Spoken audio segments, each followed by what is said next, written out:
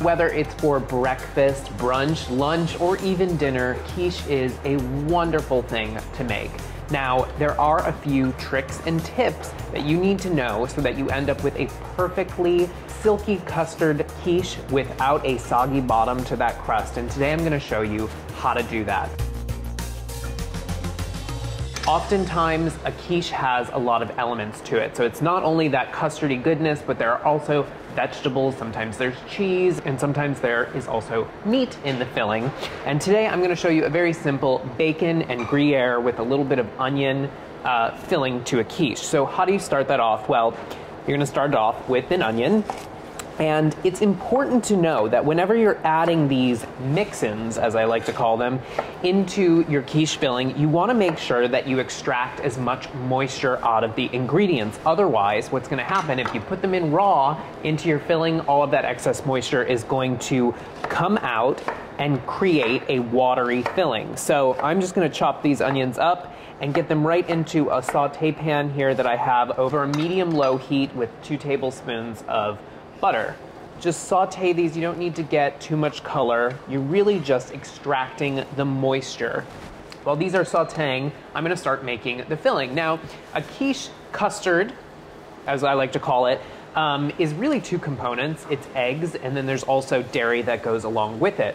I'm using whole eggs today. Now, there are many different ways to go about this. Some people like to use eggs and yolks, so they get a really rich quiche. Others like to use just regular eggs, but I'm gonna use 6 whole eggs for this recipe here.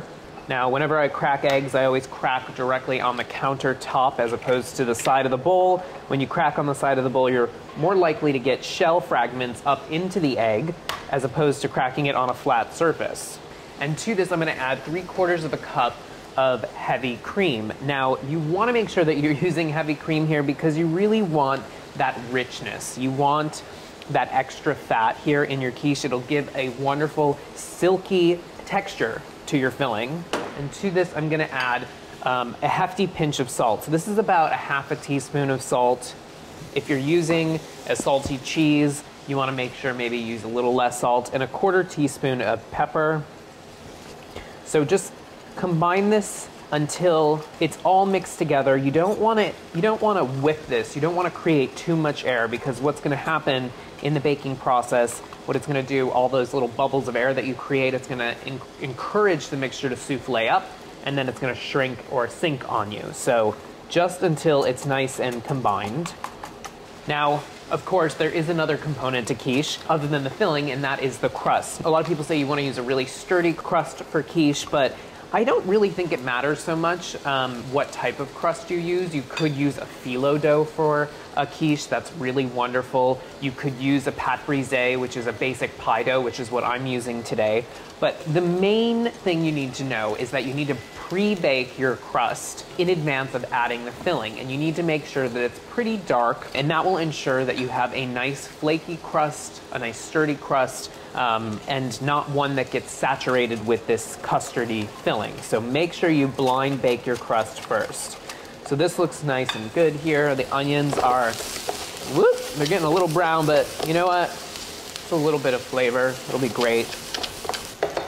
And now I'm just gonna turn off the heat. I'm gonna add a little bit of salt and pepper just to flavor these guys up. Let this cool before you add it to your custard mixture, because otherwise if it's too hot, it's gonna start cooking the filling, which you don't want it to do. So this will cool. I have my Gruyere cheese. This is about a cup of Gruyere cheese. You wanna use a cheese that has a little less free moisture, so be careful. You know, if you wanna use goat cheese, or if you want to use, I don't know, some people actually put cream cheese or ricotta cheese into their quiche filling, just use a lesser amount because that has a lot of moisture, and again, it's going to create a runny filling. But I also have 3/4 of a pound of bacon, but have all this ready, and then once the onions cool, I'm going to combine the filling, and I'm actually going to go check on my crust now, which has been blind baking.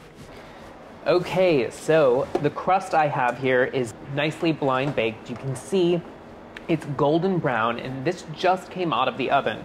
Now, while it's still hot, a little trick I have, whenever I'm making a quiche, or if this is a custard tart or pie, take a little bit of egg white. This is just 1 egg white, and I'm frothing it slightly with a fork, and take a pastry brush and brush the egg white on the crust while it's still warm and then let this cool. And what this does is it creates a seal right on top of the crust, and the custardy filling mixture will not seep into the crust and give you a soggy crust. It'll stay nice and crisp. So, by the way, my oven was at 375 degrees. To blind bake the crust, you want to make sure that you turn it down to 325 so that it cooks the filling at a nice low temperature. I'm gonna add the cooled onions right to the filling, the bacon right in. Now you could use bacon, you could use pancetta. If you wanted to chop up ham, that would be really great here as well. Just mix this together, and I'm going to add my Gruyere cheese. Now, I think I'm gonna add half and do something a little crazy. Just mix this together, and now I'm gonna take the rest of the cheese here, sprinkle it lightly in the bottom.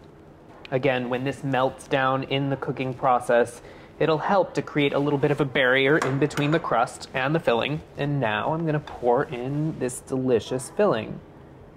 And so now this goes back into the oven at 325 again for about 40 minutes. So this is gonna cook for a long time. You wanna make sure that the top gets nice and brown. All of that cheese that's in the filling is gonna get nice and bubbly, and the filling in the center is set. It might shake slightly, but that's okay. You wanna make sure it's pretty much set. So right into the oven. The quiche, it's out of the oven. It's been cooling slightly. Now you don't want to serve this right out of the oven because it's not going to slice nicely, but you don't necessarily have to serve this cold. So room temperature is really best. I'm going to take it out of the tart pan now. I usually take my hand and I place it on that removable bottom, and you're just going to pick the whole thing up and you're going to let the ring of the tart pan fall to your wrist.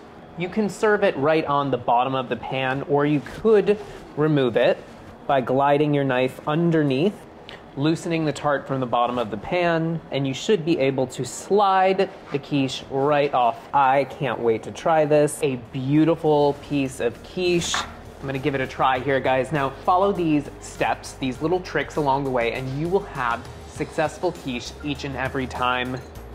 Enjoy!